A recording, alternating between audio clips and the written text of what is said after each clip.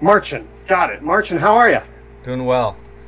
Do you mind if I record this also just for my notes? Not at all. Awesome. Yeah, actually, that might even help me if Okay. I was going to say if you could share yours with me, that'll get better audio on both of our ends. So Yeah. that might be great. Yeah.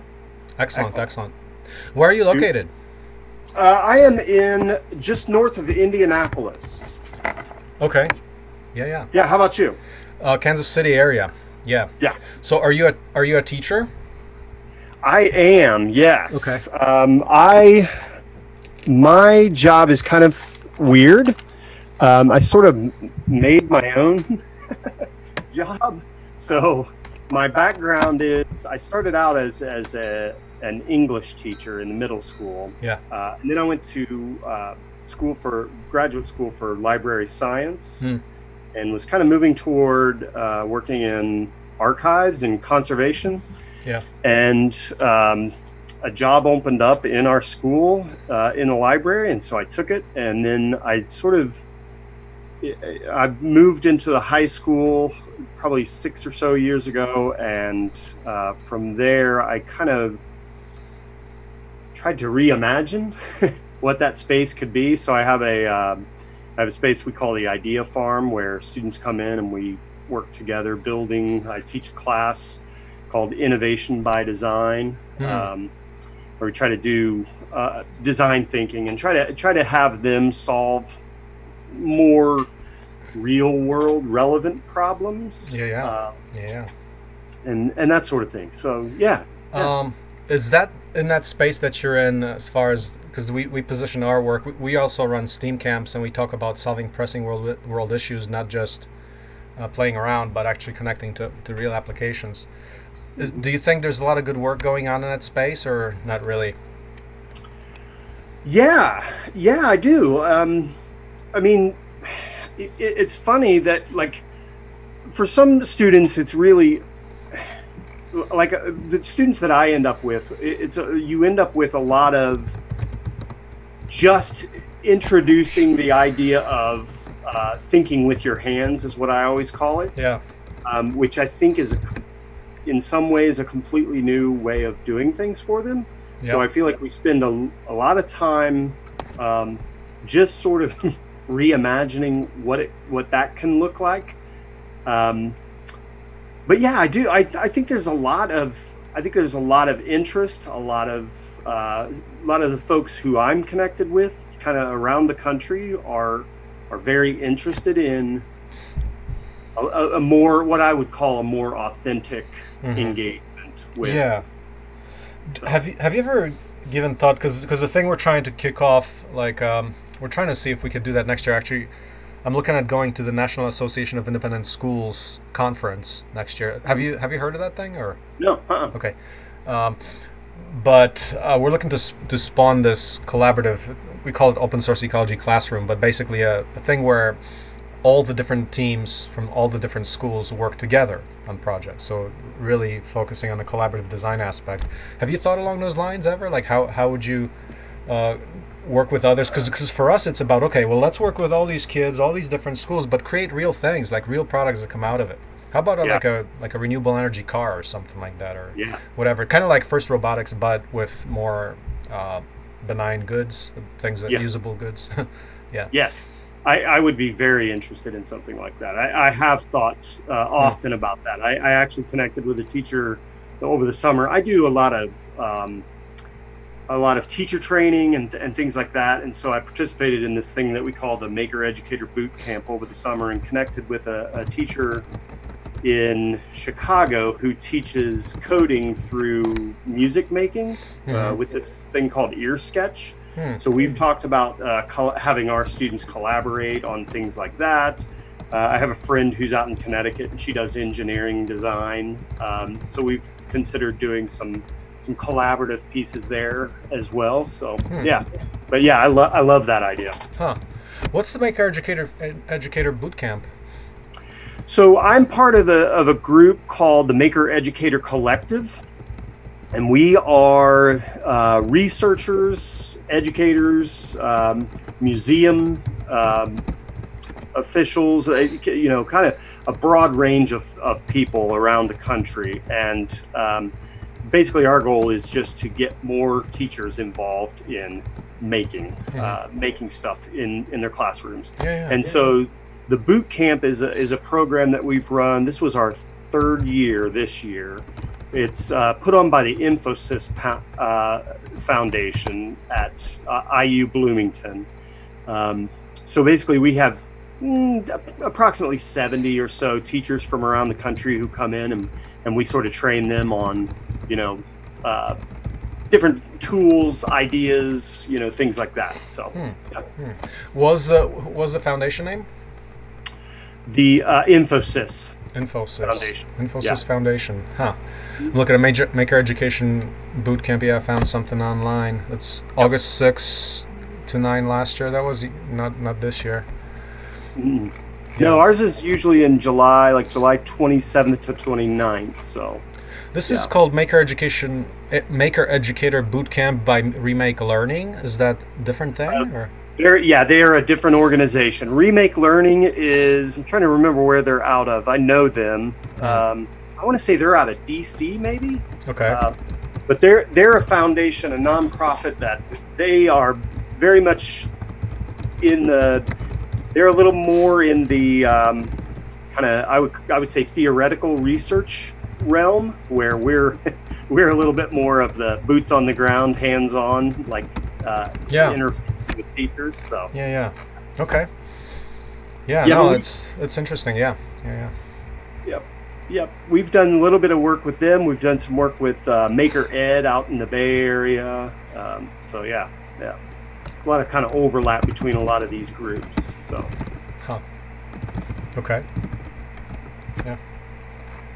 Yeah. And, go ahead. I was gonna say, would you say all this, the kind of effort you mentioned, would that all be under the Maker Educator Collective, or is there a lot of other different efforts, or?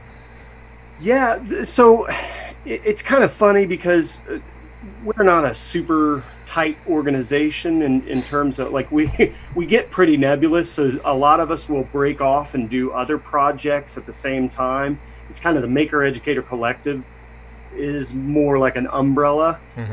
Because, for example, this summer, me and Adam, who's at IU Bloomington, and Casey, who's out in the Bay Area, and one of the ladies who's out in Virginia, we were participating in this thing that we called Co-Build, which was a research project funded by the National Science Foundation and Infosys Foundation, where we were trying to engage families and children who were home during the stay-at-home orders in Maker through a virtual environment. So trying to make things together.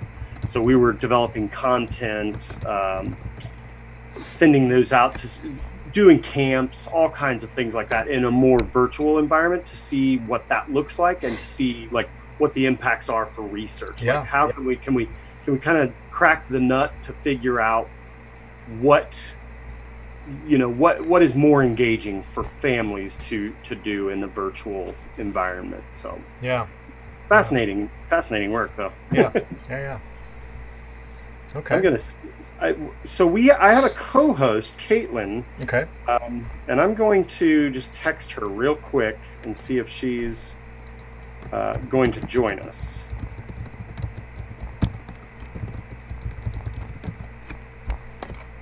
And you're located, you said, outside of Kansas City, Missouri.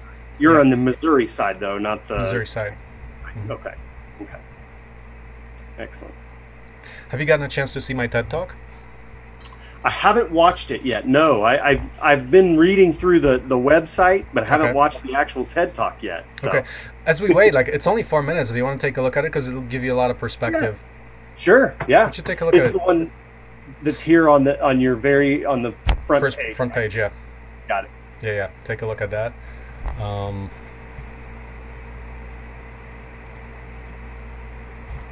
volume isn't working.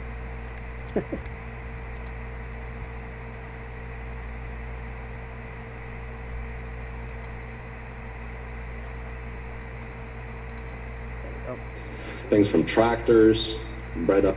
My name is Marcin, farmer, technologist. I was born in Poland, now in the US. I started a group called Open Source Ecology. We've identified the 50 most important machines that we think takes for modern life to exist. Things from tractors, bread ovens, circuit makers. Then we set out to create an open source, DIY, do-it-yourself version that anyone can build and maintain at a fraction of the cost. We call this the Global Village Construction Set. So let me tell you a story. So I finished my 20s with a PhD in fusion energy, and I discovered I was useless. I had no practical skills. I mean, the world presented me with options and I took them. I guess you can call it the consumer lifestyle. So I started a farm in Missouri and learned about the economics of farming. I bought a tractor, then it broke. I paid to get it repaired, then it broke again. And pretty soon, I was broke too. I realized that the truly appropriate low-cost tools that I needed to start a sustainable farm and settlement just didn't exist yet. I needed tools that were robust, modular, highly efficient and optimized, low cost, made from local and recycled materials that would last a lifetime, not designed for obsolescence. I found that I would have to build them myself. So I did just that. And I tested them. And I found that industrial productivity can be achieved on a small scale. So then I published the 3D designs, schematics, instructional videos, and budgets on a wiki. Then contributors from all over the world began showing up, prototyping new machines during dedicated project visits. So far we have prototyped 8 of the 50 machines, and now the project is beginning to grow on its own. We know that open source has succeeded with tools for managing knowledge and creativity, and the same is starting to happen with hardware too. We're focusing on hardware because it is hardware that can change people's lives in such tangible material ways. If we can lower the barriers to farming, building, manufacturing, then we can unleash just massive amounts of human potential. That's not only in the developing world. Our tools are being made for the American farmer, builder, entrepreneur, maker. We've seen lots of excitement from these people who can now start a construction business, parts manufacturing, organic CSA, or just selling power back to the grid. Our goal is a repository of published designs so clear, so complete that a single burned DVD is effectively a civilization starter kit. I've planted 100 trees in a day. I've pressed 5,000 bricks in one day from the dirt beneath my feet and built a tractor in 6 days. From what I've seen, this is only the beginning. If this idea is truly sound, then the implications are significant. A greater distribution of the means of production, environmentally sound supply chains, and a newly relevant DIY maker culture can hope to transcend artificial scarcity. We're exploring the limits of what we all can do to make a better world with open hardware technology. Thank you. It's awesome. Yeah. As I watched it, I realized I did watch the whole thing. Oh, okay. Okay. I thought I hadn't. I thought I stopped it halfway through or something. But yeah, okay. I had watched it. That's good. Awesome. So cool. Yeah, that's so cool. That's what we do, and yeah, we're trying to. Right now, we're pretty much developing the revenue models around all the products. So we've done a lot of R&D to date, and now getting things out there, like starting to sell the 3D printers. Next year, we want to start selling the tractors and actually producing the houses. It's going to be a big initiative next year. Mm-hmm. That's great. Okay, so I haven't heard back from Caitlin, so I say let's just jump in. Let's get started. So we'll start by just having you say your first and last name. Okay, Marcin Jakubowski. All right, Marcin. So let's jump in here. You are the founder and the creator of something called Open Source Ecology. Can you maybe tell us the story that you talk about in your TED Talk of how you came to this whole idea? Yeah, so finished grad school with a PhD in plasma physics, and I discovered I was useless. So the thing is, I was studying science, and the farther I went, the less useful I felt. And what got me started on this was the idea that actually in a graduate program, I could not talk openly about my work to others, and I thought about, wow, what a great waste this is, that we can't even share our work openly because we're competing with other groups for funding, and disclosing our stuff would mean that someone else could take it and run with it. But when I noticed that, I started thinking about what true open collaboration would really look like. I couldn't find it in the grad school level, even in our public institutions, and I figured that was a persistent problem everywhere. So at one point, someone also introduced me to Linux during the open source operating system, and putting two and two together, I said, okay, let's start a project and try to collaborate. What would life look like if we actually collaborated as the norm, as opposed to the patents and secrecy and trade secrets and all that? So can we redesign a society's operating system around that? And that's our mission. That's incredible. So I love that you used the idea of an operating system for civilization. Yeah, like literally. Because that sounds like a Buckminster Fuller idea. It is. It's definitely at that scale. I mean, that's the kind of nature of what we talk about. But if you think about what's happened with software, and software, that's an operating system for how a lot of the infrastructure of today is working, because a lot of more things are getting electric and electronics and information economy. So, but at the same time, we still haven't figured out a few things, like how to distribute wealth easily. There's all the institutions in the world. So beyond the world of software, the physical reality, how we produce things, unfortunately, over the last 200 years, we've had this inertia of patents and protectionism, starting with the Industrial Revolution, such that when software came out, and open source software like Linux came out in the 90s, there was some culture built around that said, oh, we can collaborate openly, that open culture already existed there in some way. Whereas for hardware, we're trying to do it identically the same.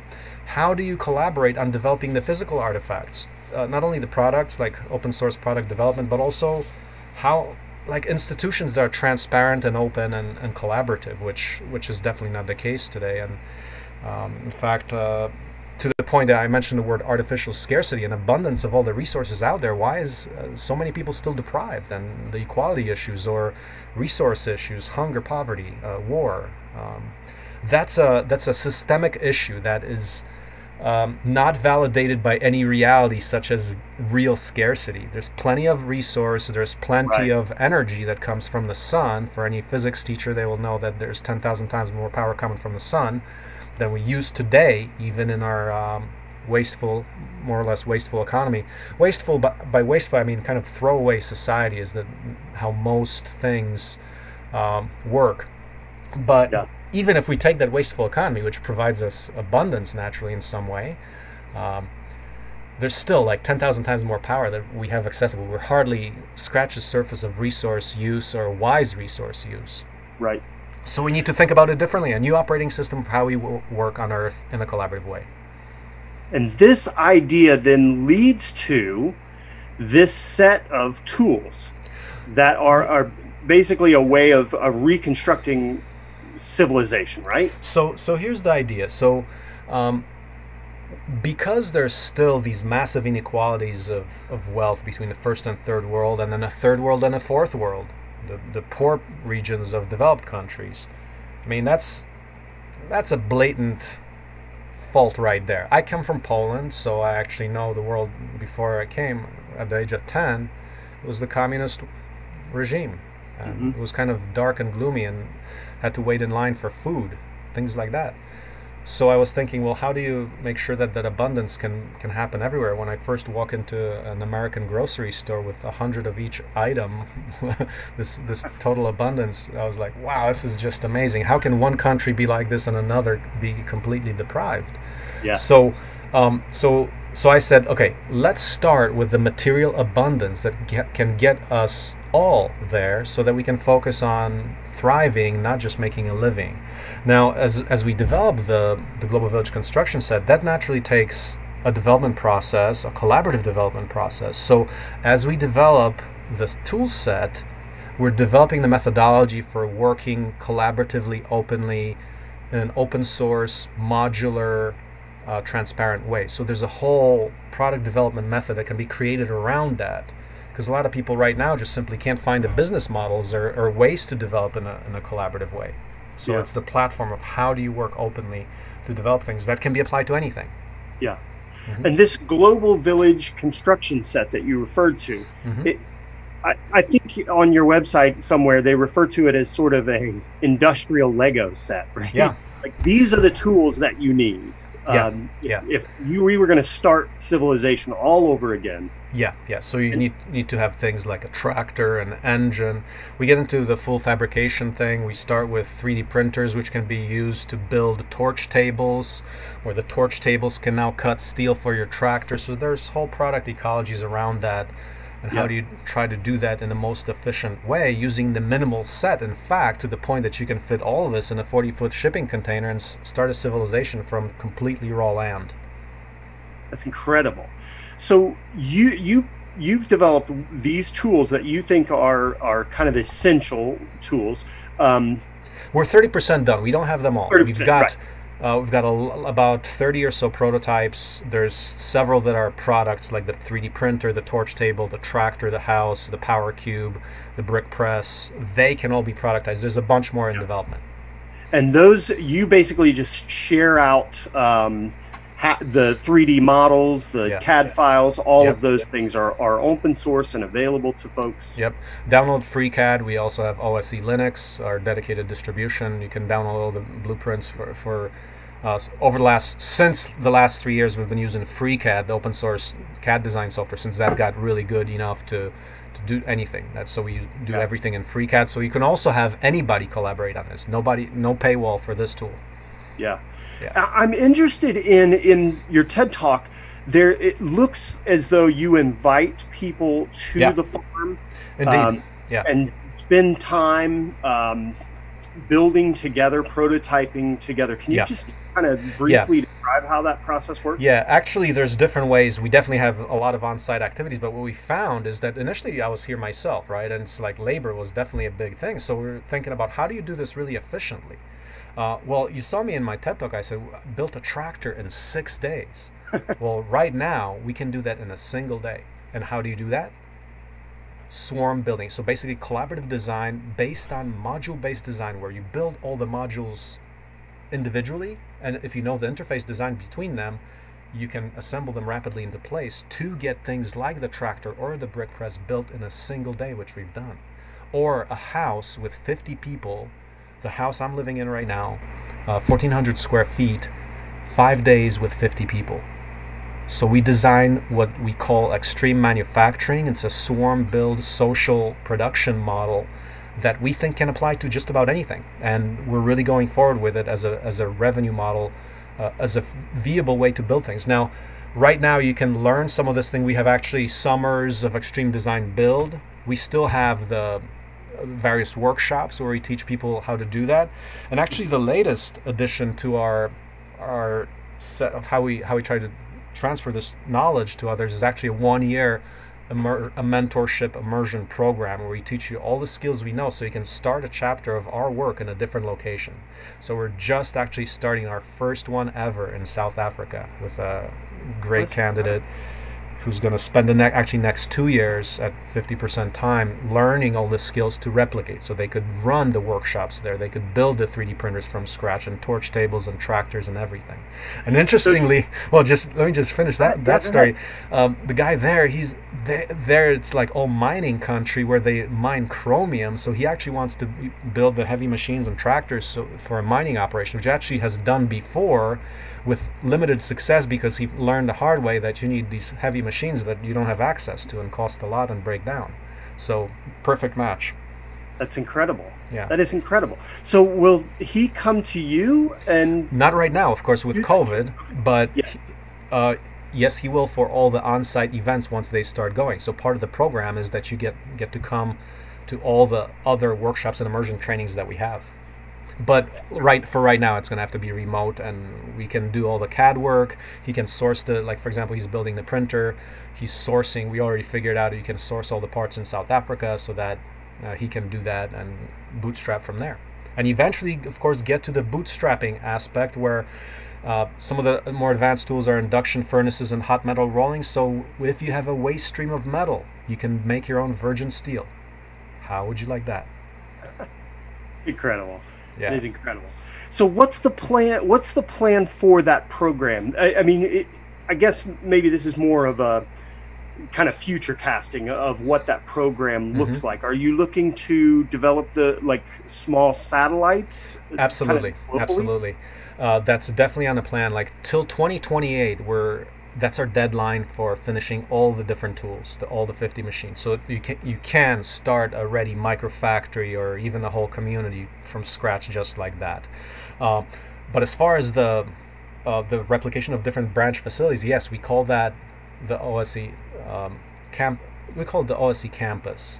So it's a facility that has education, you have living, you have production, you have agriculture. So like a real settlement, kind of like a mix of a university and eco-industrial park, a real cookie-cutter development, different aspects, and a farm and all of that.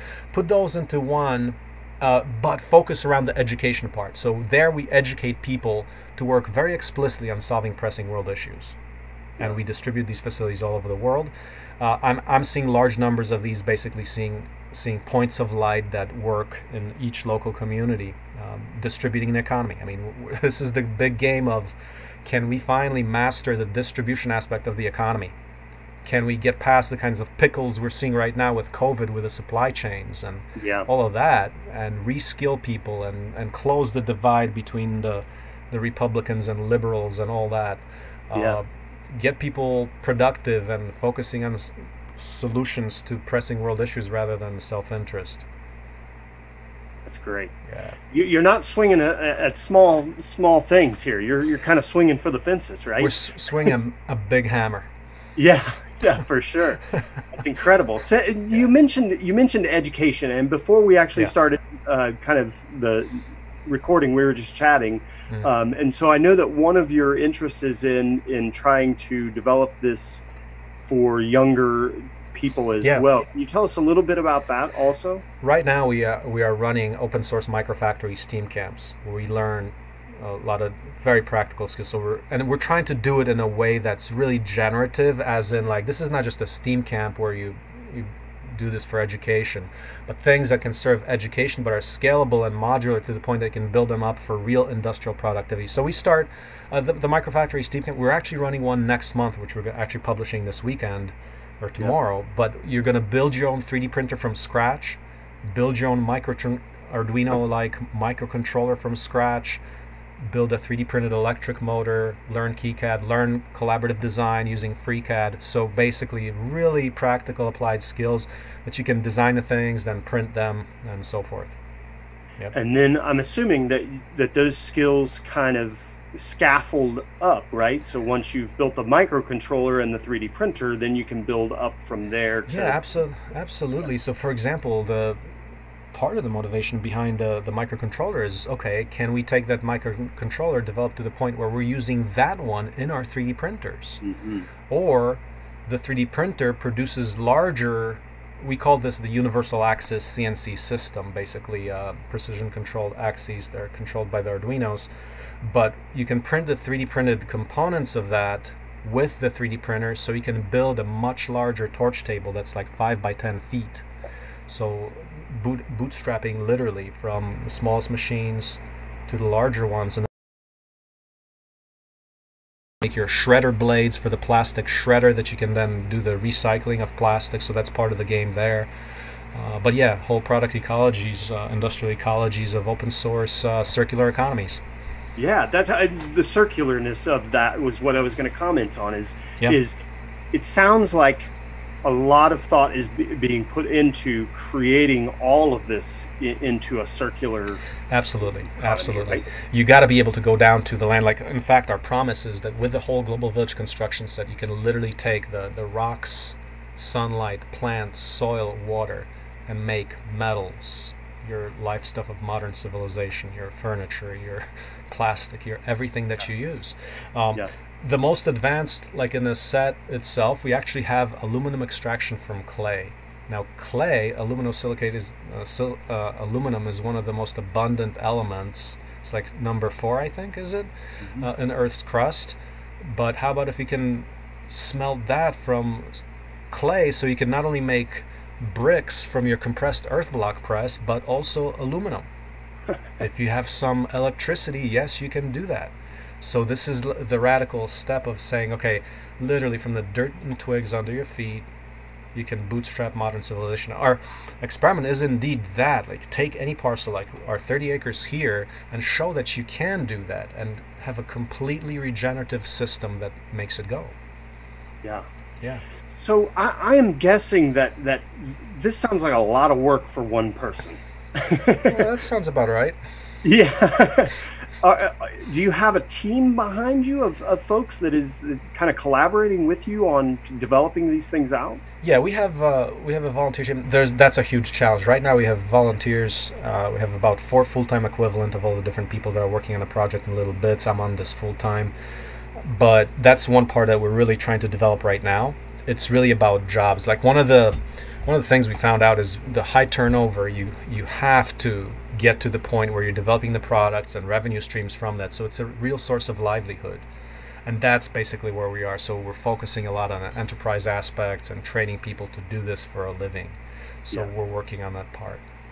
But as far as I must say, like, building a team, about last year I came through a realization. It's like, wow, I have a mentor, a really good mentor who I talked to about this, and he said, collaborative design, well, where's your team?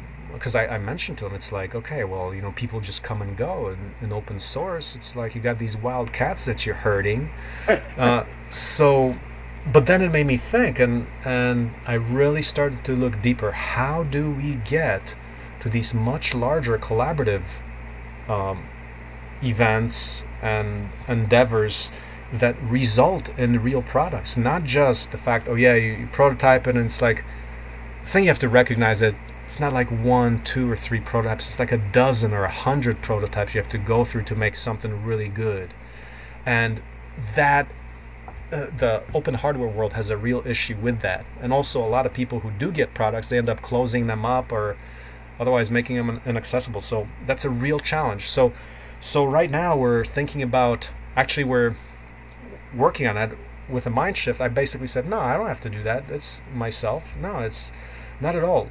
Think hard about how we involve others to do this. So through this mental shift, the latest thing we're going to try is basically a 3-day, somewhat like a hackathon, but where we take the existing seed eco home that we have and get, like, our goal right now is 2,000 people, 3-day weekend, like an extreme enterprise event. We actually call that extreme enterprise, where we document everything that's needed to start a business producing these houses.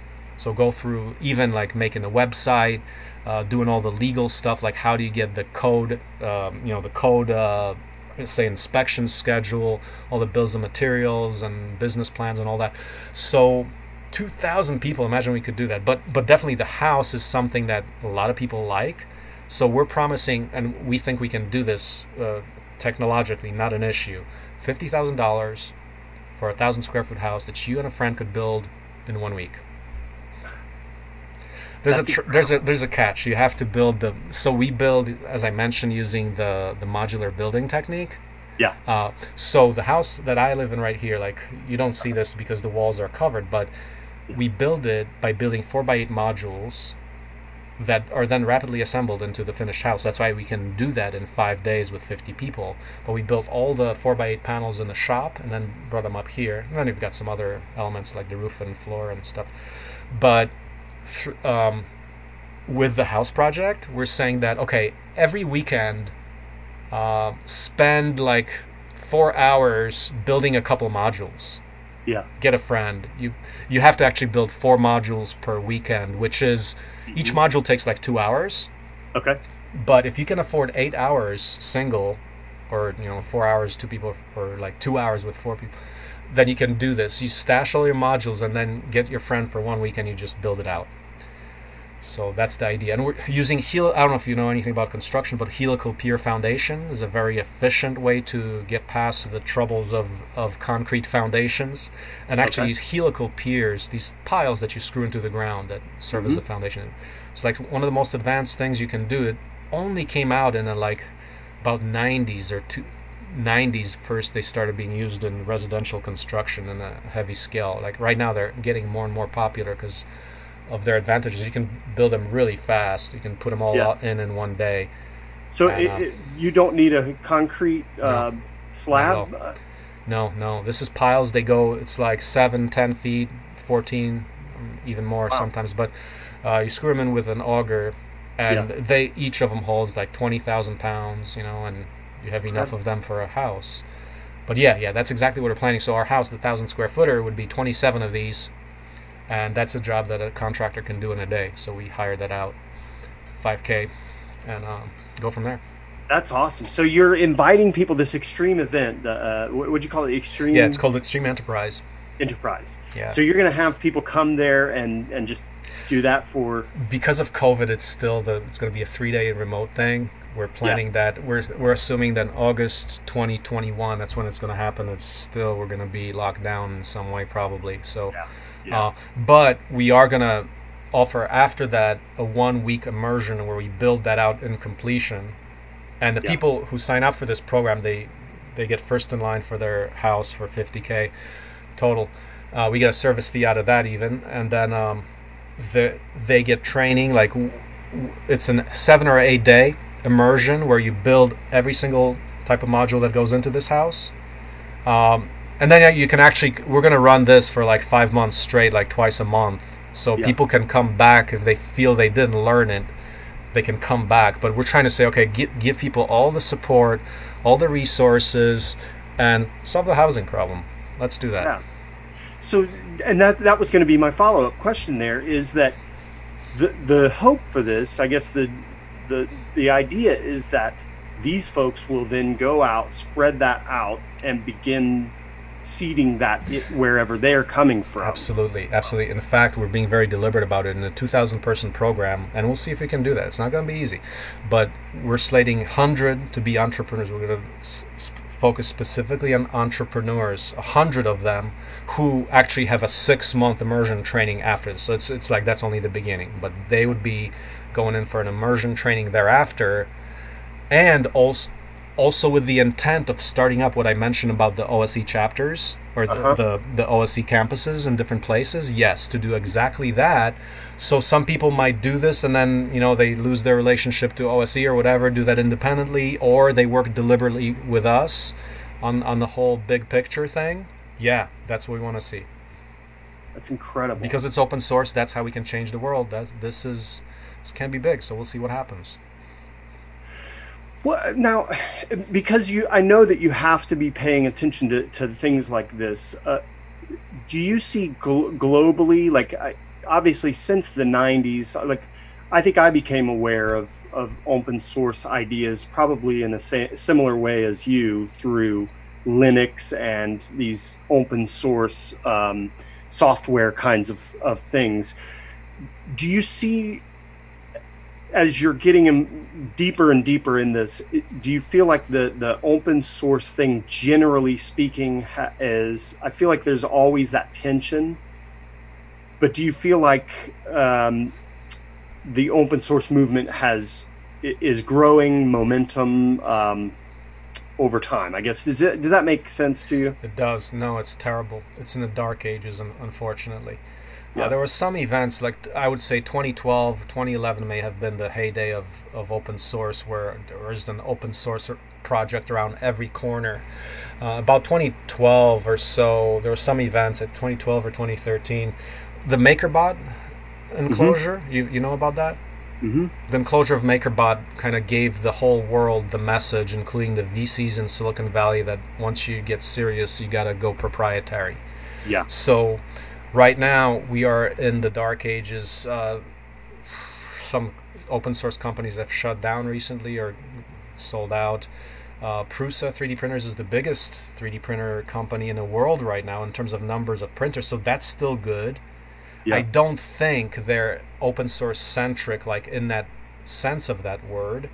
They're just selling printers, I would say. But to critique that issue, there's not a great example where you see open source collaborative development resulting in real business cases. Like take Lulzbot, take Prusa, take Ultimaker. Well, yes, but they're not going that next step, which is how do you get a lot of entrepreneurs doing the same thing? If it's an open technology, why do not we make the business model also open? So that's exactly what we're doing. We're calling that distributive enterprise. We're saying we will teach you to build our printers, go into business, make them in South Africa for our guy, everywhere around the world, so that you can completely distribute the wealth. So Lulzbot, Ultimaker, and Prusa are still actually centralized operations. So they're not delivering that distribution of economic power that's the promise of in my view, the unreached promise of open source hardware. That has not happened, and people are not aware. That's why we're saying that, okay, let's do this enterprise event, the Extreme Enterprise thing with the house, and show we're taking this open blueprint and we're productizing it, and we get enough people to succeed at that development process. Because the problem we're solving for, and really when I think about the open source hardware thing, for people showing up, so that enough people show up so that completion actually happens. That completion step is really elusive. I mentioned it takes a lot of effort to make it happen. If you look at the metaphor of software, I think it's actually quite valid. Think about how many bugs people go through before a piece of code is released. Well, actually, I think from my experience, the same metaphor applies to hardware.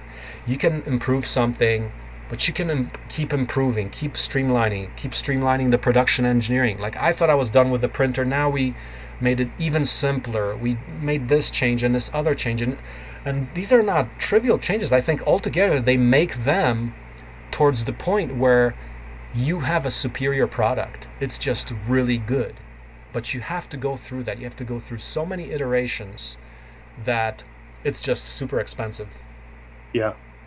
So I love that idea that for using Prusa as the example, that yes, you might be able to get the hardware, the technology on an open source platform, but Prusa isn't going to tell you how to build the Prusa company.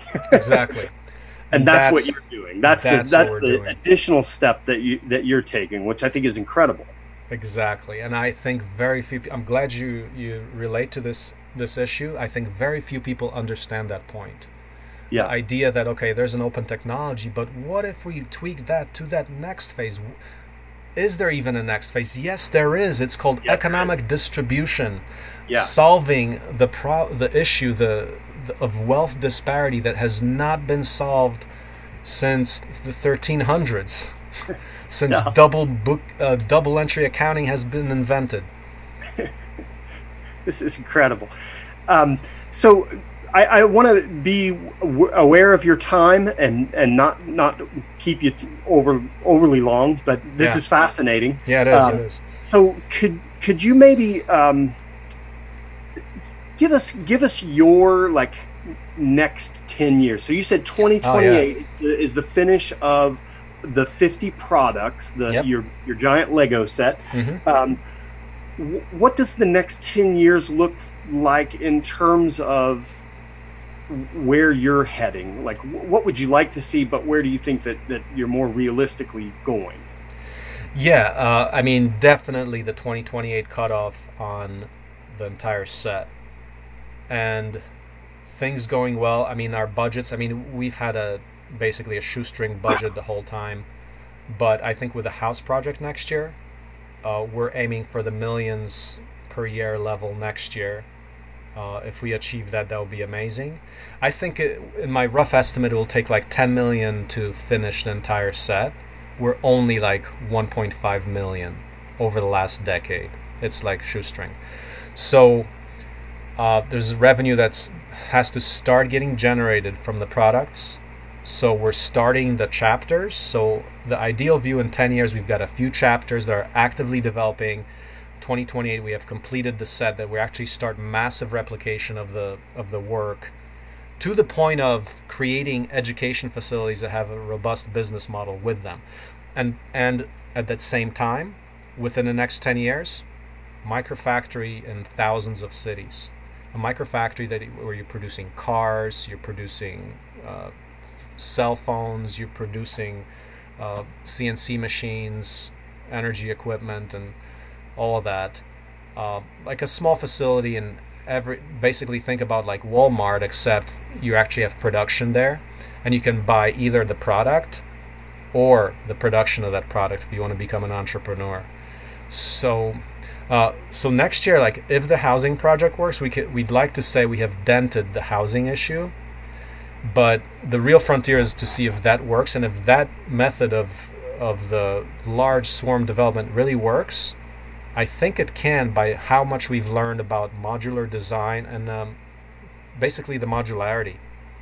Just like Linux is broken down into many little modules, you can do the identical thing with hardware, and then you can allocate a team, a collaboration architecture of people to solve all those problems. We think that's quite doable, and agile and standard product development techniques, I think, are there. But if we can succeed in that, then we literally aim, like within 10 years, to put on the map the notion that we're shifting the economy from proprietary to collaborative, meaning that if you're a big corporation, you're doing what Linux does. You go into a common repository of open design, and that's what you're producing from. As a result, and better than software probably, because software, I mean, you still get the conglomerates in software, like Facebook or Amazon. Yeah. For hardware, we're actually hoping for much higher level of distribution, so that if you can succeed in a microfactory, it's not going to be the Amazon microfactory. It's going to be a personal microfactory run by many agents through the distributive enterprise model. I do think that the future of Amazon will also be on-demand production, clearly. I mean, technology is getting better. We want to do better for the environment. We want to do better for people and the economy. I think it's clearly inevitable that something in the nature of the open source microfactory of distributed production, downloadable plans, distributed production through open source advanced machinery, that's going to be the norm. I mean, we can go to the stars. We can do this. So yeah. that's what I envision. And when I think about this, the mission is collaborative design for a transparent and inclusive economy of abundance. Our goal is to shift the economic paradigm. So as I mentioned, the patent thing, it just goes out of style. Like, what for? Why slow down innovation when you can unleash it? So right now, I believe we're in a stone age of innovation. If we really want to solve problems, we got to learn to collaborate. Like, okay, just to give you an example. So next year, we're saying, we're going to solve the housing issue. Okay, 2 years from now, we're going to solve the energy issue. That's how we got to think. Yeah. And for example, just with solar hydrogen running in internal combustion engines, I think you can solve that issue. Like, for example, we're on off-grid PV here, but we've got a system that's got 1 to 2 cents per kilowatt hour energy production cost, which, if you do the math, translates to 66 cents per kilogram equivalent hydrogen production from electrolysis. Well, put that two and two together in a compressor, and you've got fuel that's less than $1 a gallon, because one kilogram of hydrogen is a gallon of gasoline. That kind of stuff is possible today in internal combustion engines. You don't even need fuel cells. Yeah. So that we have to think like that. That's what I just said is I don't think there's any technical challenge to that. It's just a challenge of people's consciousness of whether that's possible. And of course, your companies are not going to do that today. Yeah. That would disrupt the world order. But yeah. I think that's how we got to think, and we got to say, okay, next year's Extreme Enterprise Challenge, we're going to do the open source hydrogen car or whatever, stuff like that. So I'm envision these kinds of things happening as the new norm. We're going to say, we've got problems, let's solve them, let's just collaborate. But it takes that mind shift. So that's the hard thing. There's not going to be a free lunch here. We're going to have to teach people how to collaborate, and that's what we do. Absolutely. Marcin, that's incredible. This has been a fascinating conversation. Thank you so much for your time. Yeah, absolutely. And if people want to get involved, like if people listen to the podcast and they want to they get lit up, how can they find out more information and get in contact and things like that? Yeah, we have a good getting involved page on the wiki. I can send you that link. Take a look at the TED Talk first, then join the dev team, buy our printers, sign up for our workshops. If you really want to go the deep end and get, we're doing as I mentioned, the 1-year fellowship, the immersion training. So if you want to do this, we want to teach you all the business know-how, all the technology know-how. So this is for real. This is about really distributing economic power to everybody. And so if you want to sign up for that, email me. Awesome. And that's opensourceecology.org is where they can start getting involved. Awesome. Thank you so much. I really appreciate your time. Thank you. Absolutely. Good talking. Yeah. So that's great. I'll wrap it up there, and I'll edit everything back together. I'll share my recording with you if you don't mind sharing yours. I will. I'm a little worried about my computer. I'm using my really old MacBook. It's been a great workhorse for me, but I'll post this to YouTube so you can just download it readily after this. Yeah, no, that's you asked some good questions. That was quite useful. Yeah. So I was able to share some of the latest stuff. But yeah, it's about like that kind of a process. That's what we're trying to say. Like, okay, take all the classrooms, right? So we call that the Open Source Ecology classroom, where you're simply saying, hey, let's not just do this exercise or this or that or FIRST robotics where we're all competing. Let's first of all pick something, all work on it together, and learn how to collaborate effectively on it. And I really like that. Build real things. Yeah. I like the idea of building it around a challenge, because with my kind of issue with those FIRST robotics and programs and like that is it just seems sort of removed from anything that I'm actually going to use the thing. Like, I can make a robot move a ball from here to there. Yeah. So for a practical program, I'd invite you to do so for the schools, like at the university level. We're actually gonna, this is after the house project, but we're gonna go for the hydrogen car thing, the solar hydrogen car. Yeah. For the lower schools, what we want to do is the 3D printing, recycling of plastic, so that every cafeteria starts selling its own 3D printing filament made from the trash. But if you want to get involved, I mean, we've done filament makers and shredders. Right now we are actually doing this 10,000-fold gear down using 3D printed belts. So it's super low cost, just using a 100-watt motor. I don't know if you can relate to that, but that's one human power. 100 watts is one human power. So a tiny motor for $5, you can actually make a heavy-duty shredder if you gear that down. Yeah, I love that. It'll be slow, but I mean, just leave it all overnight, put the stuff in a hopper, and it just chews it up. I mean, we're talking about, I think 200, I forget the exact units, 200 kilogram meters, like ridiculous, like strength of almost, pretty much like a hydraulic motor strength. Yeah. After you gear it down that many times, and it's 3D printed. So like I prototyped this. You'll see this in an announcement. I'll send you the announcement for the event. Yeah, it would be great if you can pass it and we get some people to sign up. But we'll be playing with that at least somewhat through the Steam Camp, so you can do that. But yeah, I've done that. It's TPU, thermoplastic urethane printed belts. Very amazing. Like you can do these amazing gear downs at a very low cost. That is super cool. Hey, Marcin, this was awesome. Thank you very much. I really appreciate your time. Okay. All right, we'll see you. Take care. Bye-bye. Bye-bye.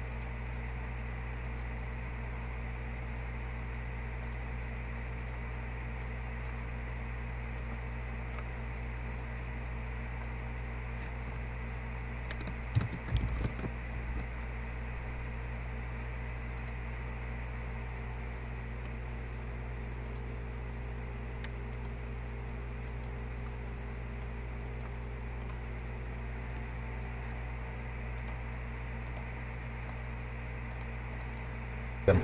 Marcin, got it. Marcin, how are you? Doing well. Do you mind if I record this also just for my notes? Not at all. Awesome. Yeah, actually, that might